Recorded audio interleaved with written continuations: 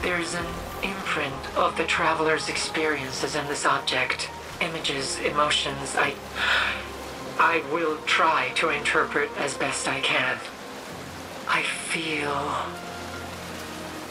unity, peace, a sense of belonging and home here, inside the traveler.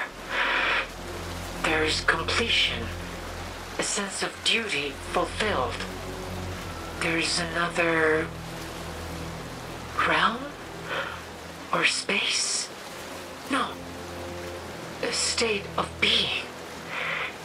Union with the traveler. Light returned and now memory as well.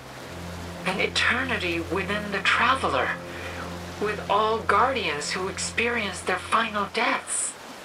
An afterlife. That's all I could make out. Cade spoke of his experiences after death as peaceful, and as if he wasn't alone. Perhaps there's truth to this, that there can be something at the end.